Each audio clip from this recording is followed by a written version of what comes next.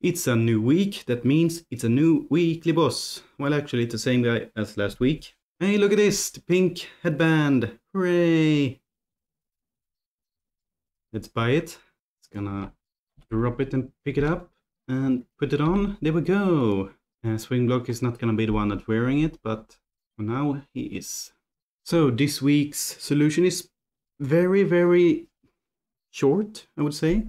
That's nice. And the trophy build is just one extra trophy, so who cares? 1, 3, 3. 1, 2, 1. 1, 3. 3, 2, 1. And 2.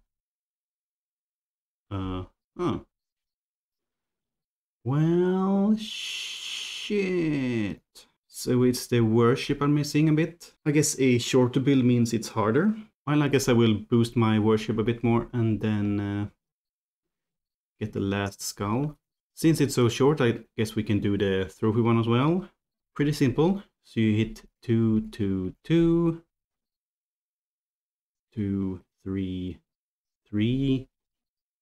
2, 2, 2, 2. And yeah, so work on that trophy thing. And hello there. Sorry, I accidentally entered your little cave there. Of course, Swing Block will keep using his construction helmet. Now the question is, who will get the new helmet? So Palebow is using Amarok, which is pretty basic, but it's also the first boss, so that's kind of... Man, the first time you did Amarok, he was so scary. Cian Hunt uses this cowboy hat, which I guess is fine.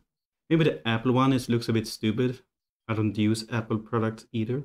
Well, if you have any suggestion about who to kick out, I mean what hat to remove, to use the pink bandana, or headband as it's called. So Barbara Thumper is using the Jet Cake Fedora, which I guess isn't that interesting. It really has nothing to do with his class or anything, his name. So maybe he can be the guy wearing it.